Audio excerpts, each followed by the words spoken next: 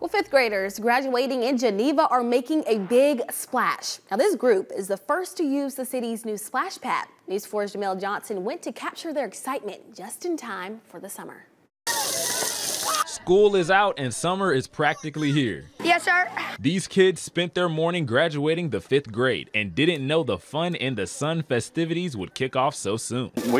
They allowed me to come to commencement and speak today, which we got to make the announcement that the splash pad would have its soft opening today, and the entire auditorium was in an uproar of applause. The rising sixth graders took a quick turnaround to get from the ceremony to the park, but they didn't miss a beat to play in the heat.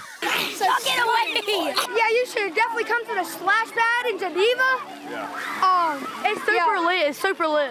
It has been a long year for these fifth graders. Just hours ago, they graduated, and now they've already traded in their school books for beach balls. While most can't contain their excitement for summer, I'm probably gonna play a lot of Fortnite, you know what I'm saying? I'm going down to Arkansas to visit my hometown where I was born. Swimming.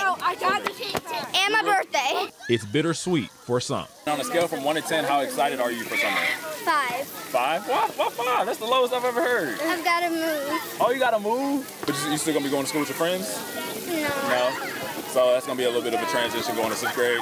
So you a little nervous for that, or? Yeah. Change can be hard, but that's not stopping them from living in the moment. This is my friend Emma Barnes. How long y'all been friends?